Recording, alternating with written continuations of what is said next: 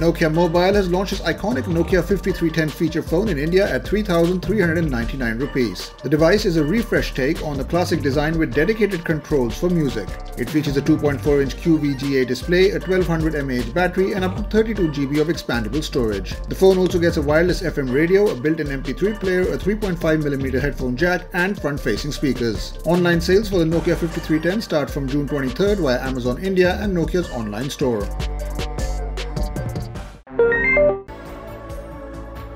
Taiwanese electronics giant HTC is back, and that too with its first 5G smartphone, the HTC U20 5G. It features a 6.8-inch Full HD Plus LCD display and a Snapdragon 765G chipset paired with 8GB RAM and 256GB storage. The smartphone comes with a 48-megapixel quad-rear camera setup and a 32-megapixel selfie camera in a hole-punch display. It runs Android 10, gets NFC connectivity and packs a beefy 5000 mAh battery with 18-watt wired charging. The HTC U20 5G will be initially limited to Taiwan with no word on pricing and global availability yet.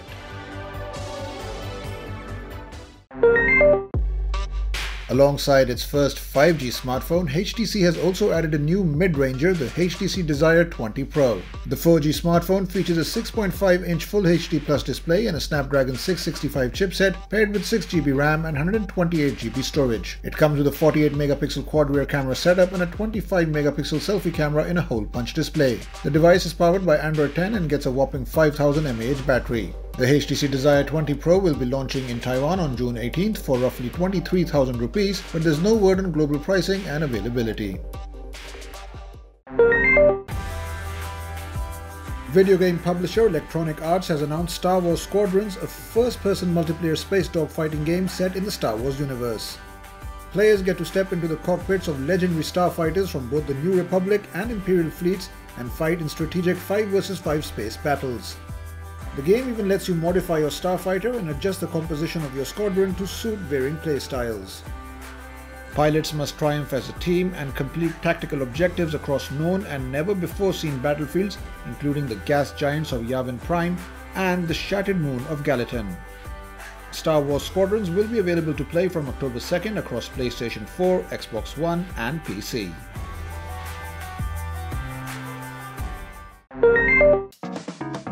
According to Indian news website Money Control, the Oppo Find X2 smartphone is expected to be priced between 60,000 and 65,000 rupees for the sold 12GB 256GB variant in India. Interestingly, a leaked Amazon listing of the Chinese phone maker's premium flagship device last month reportedly pegged the price at 69,990 rupees.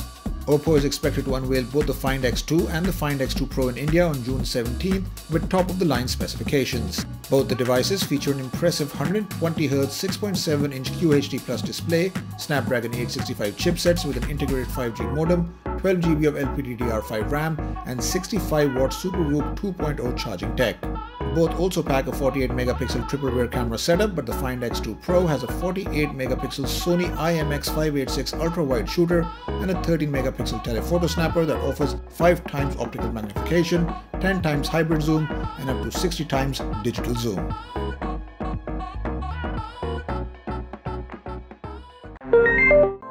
German audio brand Sennheiser has launched the Momentum True Wireless 2 earbuds in India.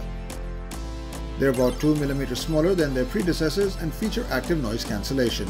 Sennheiser's latest wireless buds also get an IPX4 splash resistance rating, 7mm dynamic drivers, and Qualcomm aptX Bluetooth codec.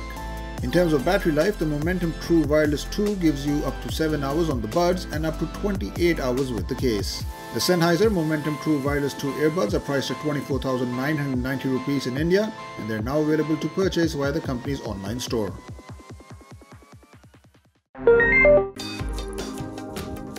Samsung has launched the updated model of its Frame TV in India. The 2020 edition of Samsung's Frame TV will be available to purchase via Flipkart starting June 19th and will be available in 3 sizes: 50-inch, 55-inch and 65-inch for 74,990 rupees, 84,990 rupees and 1,39,990 rupees respectively. Early bird customers doing prepaid transactions in the first 48 hours of the sale on Flipkart for the Frame using their credit cards and debit cards will get an additional instant cashback of up to 1,500 rupees. The Frame TV is an upgrade to the 2019 model and offers QLED technology that enables beautiful colors, exceptional contrast, and impeccable details with 100% color volume. Moreover, users can transform the TV into a picture frame that can show over 1,000 artworks.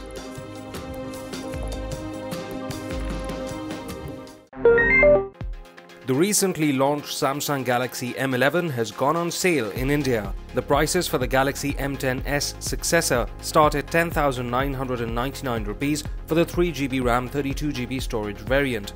It features a 6.4-inch HD+ Infinity O display and is powered by the Snapdragon 450 SoC, coupled with up to 4GB of RAM and 64GB of storage. The smartphone comes with a 13-megapixel triple rear camera setup, an 8-megapixel selfie snapper, and an Alive keyboard feature that features autocorrection, word completion, and next word prediction in several Indian languages.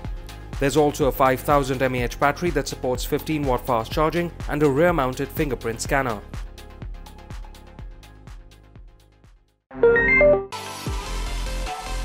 Audio equipment maker JBL has launched its Quantum range of gaming headsets in India. The new range includes 7 headset models, including options for both casual and competitive gamers from wired to wireless and at various price points. The JBL Quantum 300, 400, 600 and Quantum 800 feature the newest JBL Quantum surround sound technology powered by the JBL Quantum Engine PC software. JBL says this adds virtual height channels that replicate a much wider realistic spatial soundstage for next-generation cinematic game immersion. All headsets are fully compatible with any system including PC, Mac, Xbox, PlayStation and Nintendo Switch. They also feature detachable boom microphones with echo-cancelling technology for clear communication among team members. The JBL Quantum headphones will be available at a starting price of 3,999 rupees.